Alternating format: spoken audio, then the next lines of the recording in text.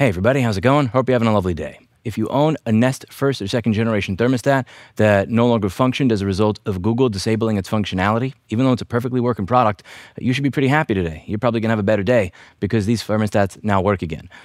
Fulu Foundation is a nonprofit that is dedicated to restoring the rights of ownership and reforming anti-ownership laws in the United States. And we put out a bounty program where we said, if somebody manages to make these devices work again, we will give you $10,000. If people want to donate to increase the bounty, we will match those increases up to $10,000. I believe it's up to approximately $14,000. I'll put the exact amount down below at the release time of this video. Two groups of people contacted us that did an exceptional job. They were very, very close in time, so I didn't want to do something. You got the solution first, so sorry to this other person that did a really exceptional job. Nothing for you. So we're actually going to be paying out the bounty to both Team Dinosaur and to Cody. So the $10,000 bounty with the $4,000 from our match and your donations, we're actually going to give about $14,000 to both Team Dinosaur and to Cody. Thank you very much for a job well done. One of the interesting things that we learned throughout the course of this bounty program and throughout the Nest bounty is that the Nest thermostat,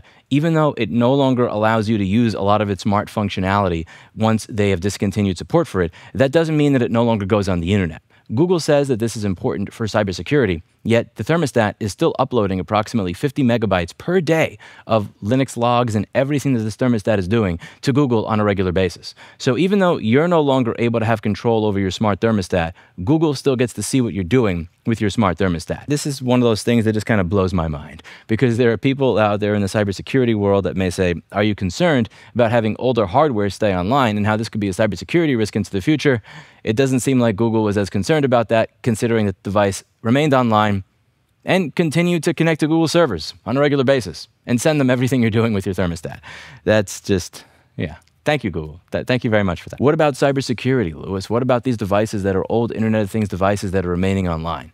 And I agree with you. It would be nice if people would be able to continuously patch these devices and work on them. And unfortunately, the way the law is written right now, they can't. Because if they break a digital lock to get access to this, and then they show you how to do it, they traffic that solution, that is 3 to 5 years in federal prison. I think this law needs a lot of reform.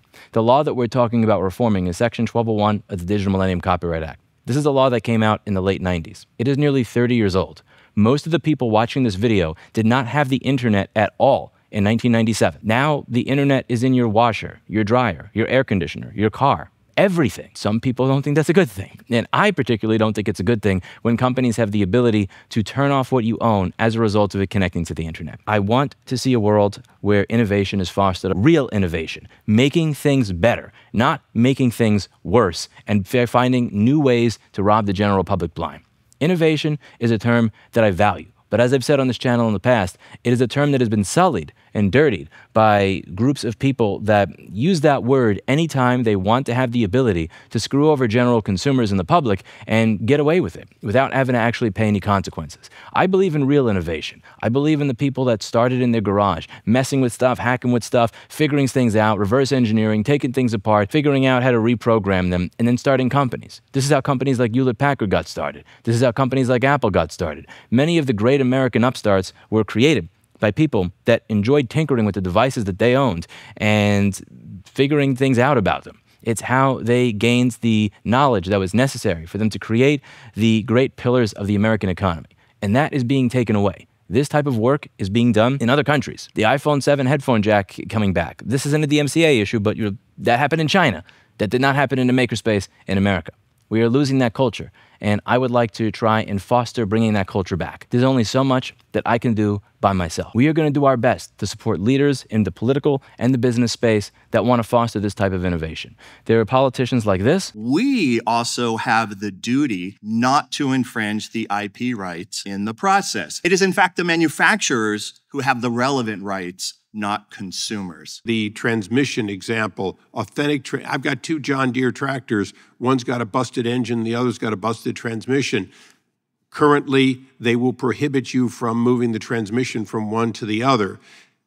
From a standpoint of intellectual property, where in God's green earth or the Constitution are any of those designed to be rights that belong to the manufacturer rather than rights that belong to the owners of those two John Deere tractors?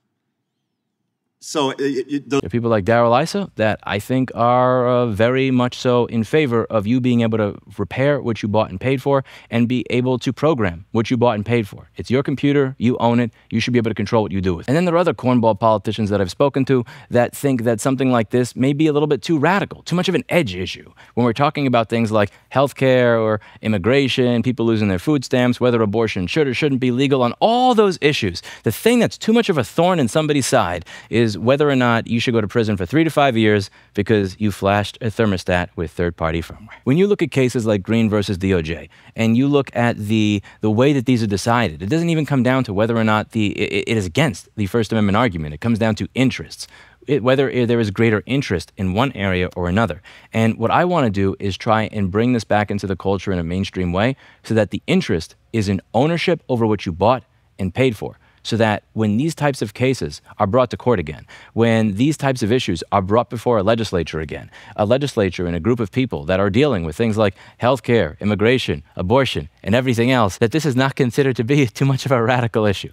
I think it's actually quite mainstream. When it came to Apple motherboard repair in this channel back in the day, I didn't tell you all this is something you should care about, here's why, and lecture you. I tried to show you what it is that I found fun. I would show you exactly how to fix everything. I would show the schematics on screen, even though there was a chance that I'd hear from Apple's legal department. Back in 2013 and 14, nobody was doing this type of thing, and I didn't care. I knew that if there was any hope for me to bring apart the change I wanted to see in the world, I can't just talk about it. I have to actually be a part of it. I have to get you involved and excited. And it means that I have to cater to people's self-interest. You need to be able to benefit from these types of repairs, even if you're not coming to a repair shop like mine, even if you're never going to give me money.